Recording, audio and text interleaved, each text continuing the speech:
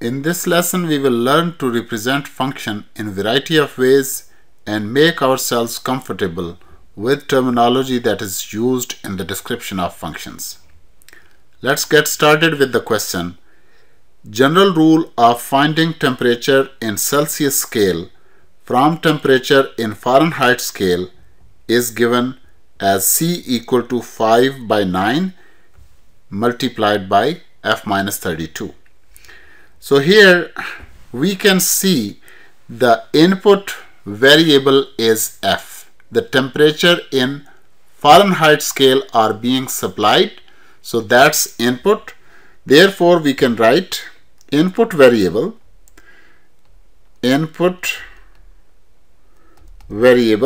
is equal to F, and the output variable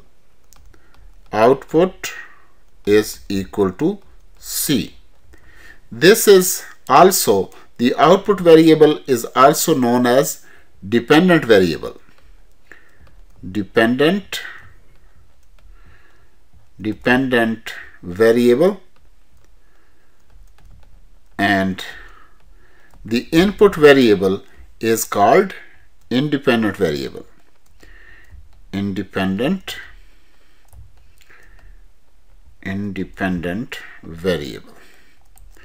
And if we want to write this dependent variable C as function of the independent variable F, we can write it this way. C of F is equal to whatever rule that is given. This is rule of transformation, according to which the Fahrenheit temperatures are converted into Celsius temperature. This is equal to 5 over 9 into F minus 32. And now we are going to find out temperature in Celsius scale against given temperatures in Fahrenheit scale. So for 2, at F is equal to 32, C at 32 is equal to 5 over 9 into 32 minus 32, that is equal to 5 over 9 times 0, so this will be equal to 0. At F is equal to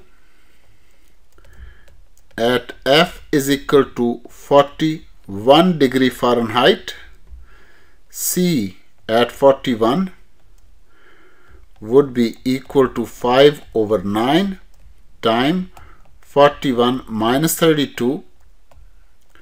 So this will be equal to 5 over 9 times 9, which is equal to 5. But this 5 is in Celsius scale. So at F is equal to 50 degree, C in 50 degree is equal to 5 over 9 times 50 minus 32. So that is equal to 18. So the 50 minus 32 is 18. So 5 over 9 times 18 is equal to 5 times 2. That is equal to 10 degrees Celsius. So at 59,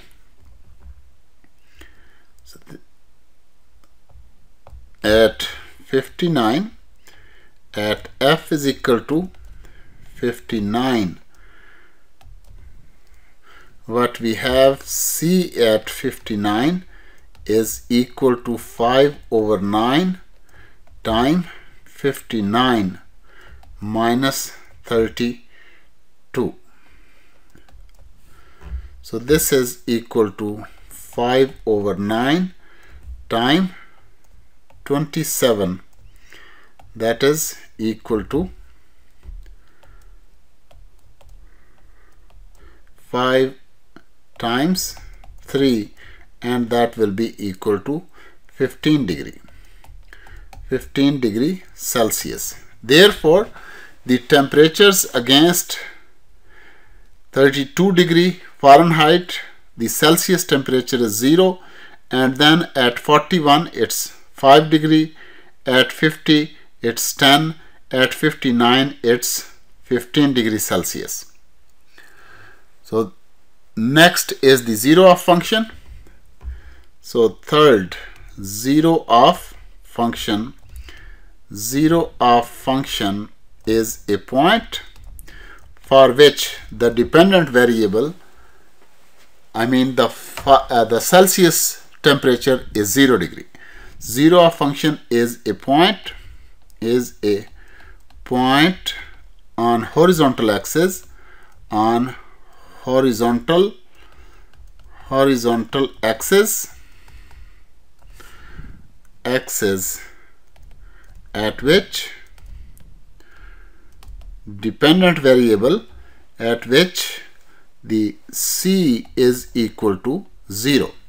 So for that purpose we can substitute c is equal to 0. This will give us 5 over 9 into f minus 32. So this gives f minus 32 equal to 0. This means f is equal to 32. So the zero of function is, so zero of function is equal to 32 and 0. This is always how we calculate zero of a function. We substitute the dependent variable equal to 0 and we find the value for the independent variable, I mean the variable on the horizontal axis. So this is it, and now we are going to find out the next question, which is table of values. For table of values,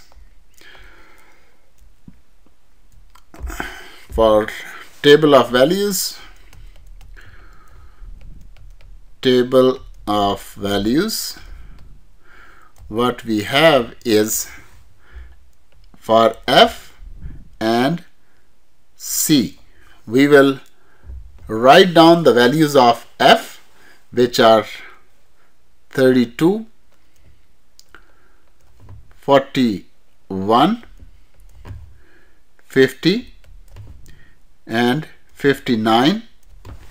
We can similarly continue to write the values of f, but these are enough values for which we have calculated the value for c, and here we got c equal to 0, here we got 5 degree Celsius, here 10 degrees Celsius, and here 15 degrees Celsius. So if we were to write this relation in a tabular form, this would be all f and c pairs, where f is equal to 32, 41, 50, 59, where c is equal to 5 over 9 into f minus 32, and this table of values will be equal to,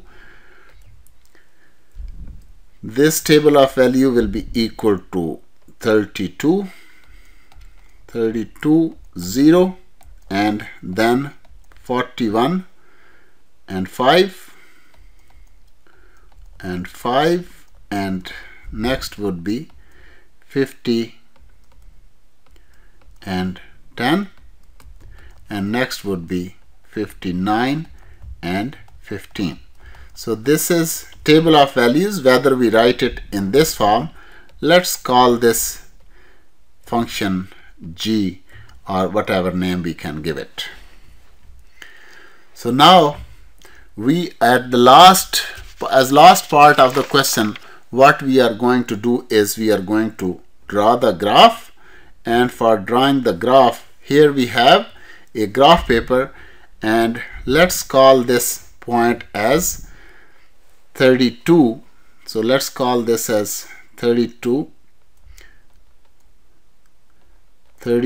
and then for each of the two values we are going to count 9. So this will be equal to 41, and then after two values it will be 50, and then after two values it will be 59. So here we can simply say that the value against 30 was this. So this, if this we label as 5, then this would be 10 and this would be 15. So here for against 32, what was the value? Against, so this was against 32 it was 0. For against 41 it was 5, so this will be a point here, and against 50 it was 10. Against 50 this would be 10 right here, and against 59 it was 15, so this would be right here. And you can see that all these points lie on a straight line.